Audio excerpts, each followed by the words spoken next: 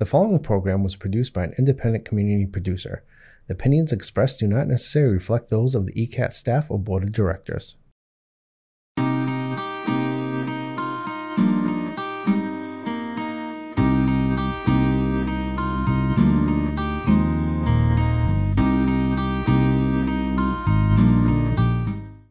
Hey, welcome to Auntie Zaza's Fireside Chat. We're here at Auntie Zaza's Fiberworks, your local yarn shop, and we're at 104 Main Street in Easton, Massachusetts. Thank you so much to Easton Community Access Television for featuring us today. We appreciate all that you do for our community. And today we're going to take a look at a couple of holiday projects that would inspire you in crocheting a pumpkin and a crocheted leaf garland. Before we get into that, I will make a couple of announcements. We have some fun workshops that are coming up throughout the fall and into our winter season. Deborah is featuring crocheted granny squares each month. The first week of the month on Saturday afternoon between 2:30 and 4, she is doing some basic instruction in creating a granny square. The second session on the Saturday, same time, 2:30 to 4, she teaches how to make different shapes. In the third session, she teaches color work, and then the fourth week of each month, she teaches three-dimensional crochet. So how you take your granny squares and then form bags, ponchos, sweaters, vests, whatever it is that you're desiring to make with your project. So that's our crochet program from Deborah. Roberta's offering a wonderful class in navigating the Ravelry website, which is a website for knitting and crochet, where all of your needs would be met in terms of pattern search and yarn substitutions. So she's a great educator about that. Her programs run on Wednesday morning from 10:30 to 12. She's offering a program in felting a holiday sock. She also has a wonderful sock program. So give us a call and we'll help you to find out about our fun workshops. And Danute is offering classes on Thursday morning in weaving. She uses an inkle loom and is doing Baltic weaving as well as using the rigid heddle.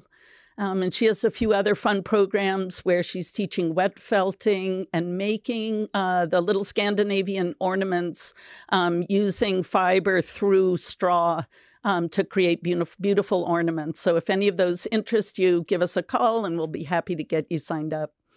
So without further ado, we'll look at our program for today, which is a crochet class on creating a pumpkin. And just for our fun, we found a nice pattern on Yarnspiration, which is Inspirations About Crochet Project. And Deborah made this beautiful little garland that has little maple leaves. So we share that with the fun little seed beads in between. That's a beautiful little pattern that we can help you if you're interested in that. We can help you to reference it. It's called the Fall Leafy Banner that was available on Yarnspirations. The Fall Leafy Banner was the pattern that she used for that. So today, I'm going to be teaching you how to make this sweet little pumpkin. It's kind of looks a little more like a gourd. So depending on how tall you make your pumpkin, it will allow you to have a taller, larger pumpkin. So how do we do this? I begin with a technique that's called the magic loop. Okay, to begin, we're going to create a magic loop. And what I like to do is actually, I think about it like the breast cancer ribbon. So I kind of come around my finger. I've got the tail here, and I'm coming over my index finger on my left hand because I'm a righty, and I make a little ribbon like this. Then I take my crochet hook and I go under the loop that's wrapped around my finger, and I pull the strand up. And it's so awkward when we begin doing these projects because we're really creating something out of nothing. But here's the ring, and I have one loop, one strand over my crochet hook, and here's my working yarn, and here's the tail. I'm going to come over and pull through, and now I'm going to go right into the ring 6 times to make my my beginning row. So this is the cast on row 2, and we just keep going around and we get that foundation row I make it look easy. It's a little awkward as you're learning to do this. And there's my 6. And then now you can see it's a little donut. You can see my stitches coming around it. I'm going to pull my tail, pull, pull, pull, pull, pull, pull, pull. And it makes this nice little starting row. Then I'm going to go into each of my stitches, and I'm going to put 2 stitches in each one. So I pull it through just a single crochet, 2 goes into wiggle, wiggle, 2 goes into each one. Here's my next one. See how it's like a little V? In crochet, it's always tricky to figure out, like, where do you put the hook? So you're going to always go under 2. Stab it in under the 2 like that, yarn over, pull it out, 2 on the hook, yarn over, pull through 2. So you're going to stab, grab, get out of the hole, yarn over, pull through 2. And we're going to go 2 into each one. This, when I was learning to crochet, I would bring it with me to the waiting room while I waited for my father to have his cancer treatment. And there was one day where a woman literally was sitting across from me in the waiting room, and she jumped out of her seat. And she said, "What are you doing? What are you doing? You always go through 2. You always go through 2." Because I was going through just the front stitch, which that actually is a real stitch. It's called go through the front of the loop. Or I would go through the back of the loop, and that's also a real stitch. It's called go through the back of the loop. But what you want to do, unless it tells you otherwise, is you always want to go under 2. So there we have the first row is 2 into every one. And then the next row you're going to do, you're going to go a single crochet, 1 into the next one, and then 2 into the second single crochet stitch. So it's going to be, I call them onesies. You do 1 single crochet, and then 2 into the next one, and then 1 single crochet, and then 2 into the next one. And what you're doing now is you brought your 12 stitches. So you start with 6, and then you have 2 into each one. Then you have 12. Then the next row is going to bring it up, the count up to 18. And what's happening is each row is now getting a slightly bigger. And I say you keep doing it until you've got 5 in between each one. And you can see it's starting to look a little like a hexagon. Can you see it? 1, 2, 3. What did I do? 4, 5, 6, 7. Oh, this is 7. Not quite a hexagon.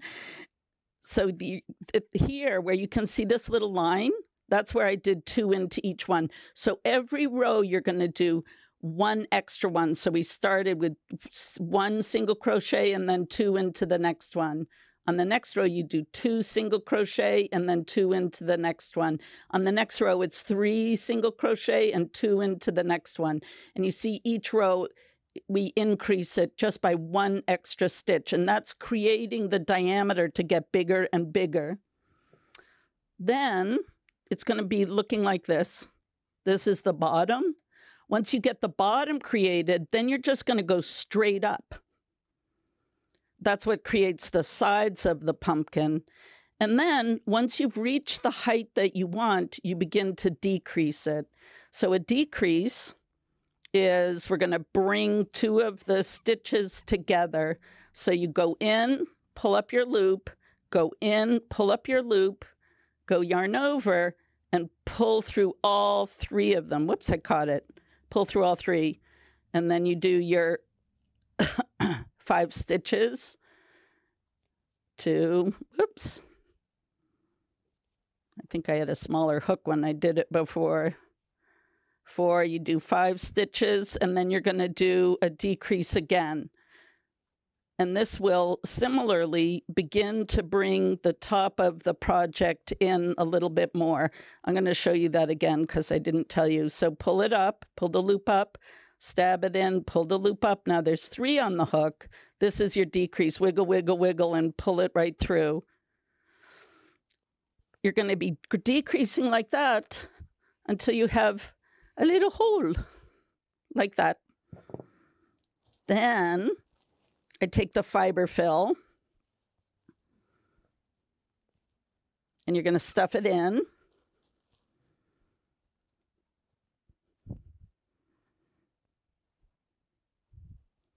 Loading it up through the hole.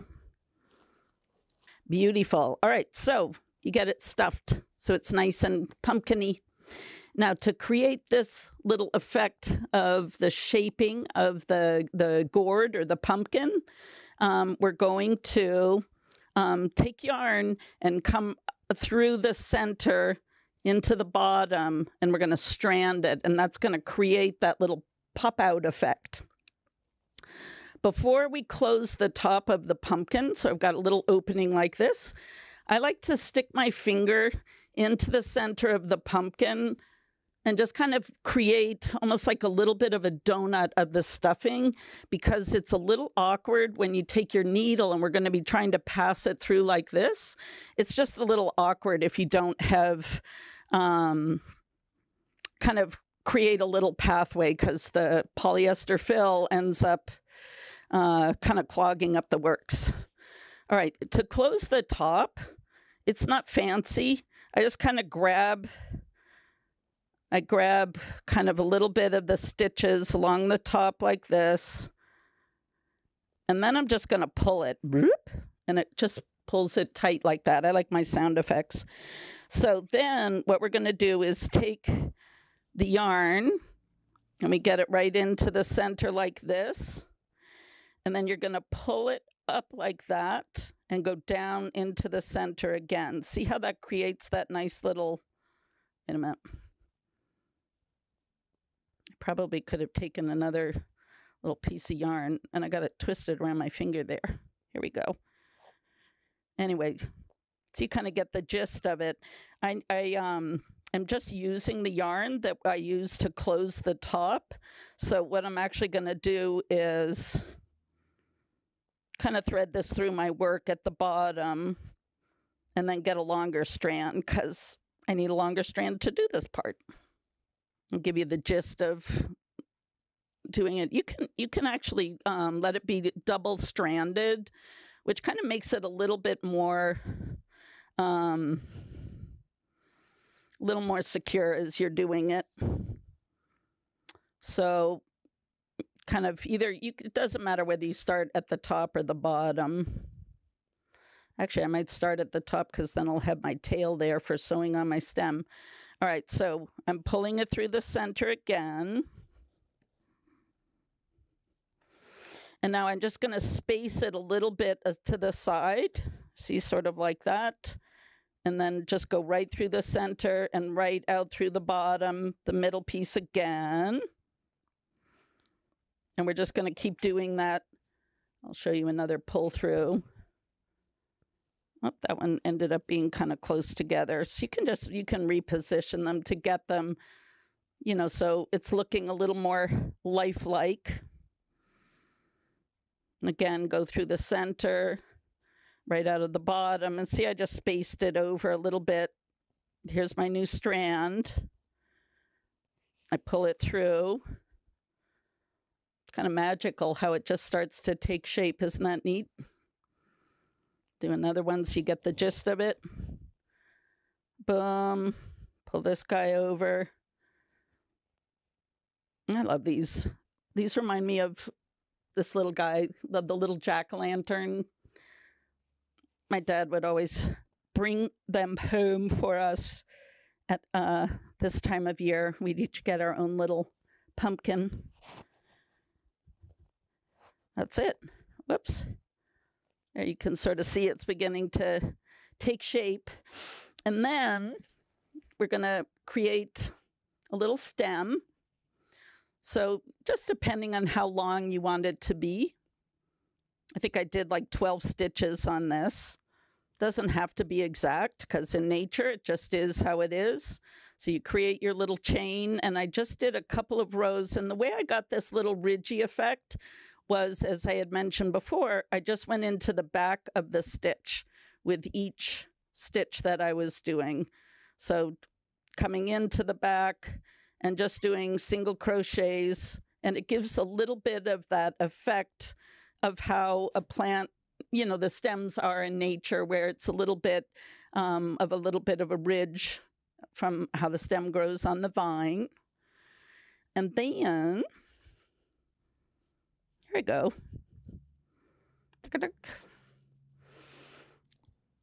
So this comes off because I haven't sewn it in yet.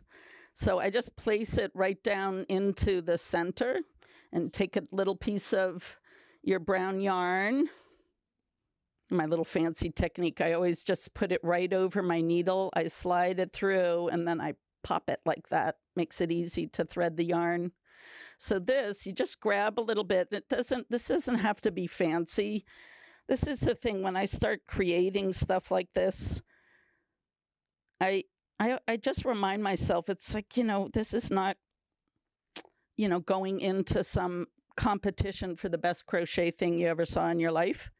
But I kind of stuffed the excess right down in the hole. I didn't even sew in the end, right? I just left this because once it's anchored, it's not going to go anywhere. And I just could go in and pick up a little stitch from the inside of the pumpkin on one side and then a little bit of the stem. And it, like I said, it doesn't really have to be very fancy. You can just put any of the excess, you can just stuff down into the hole. You pop through a little on that side, grab a little of the stem. I don't know, maybe I'm doing like 6, maybe it's just 1 stitch for each of the, you know, the little sections. I'm really not even doing anything fancy. I'm just kind of like giving it a grab.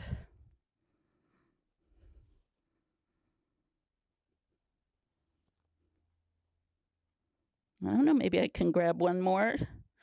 Then my little stem is secured. And this is kind of a funny way that I roll with it, which is I can just pop it through like this, pop it through to the other side, and then I can cut it with a scissor, get rid of my excess, and there it is.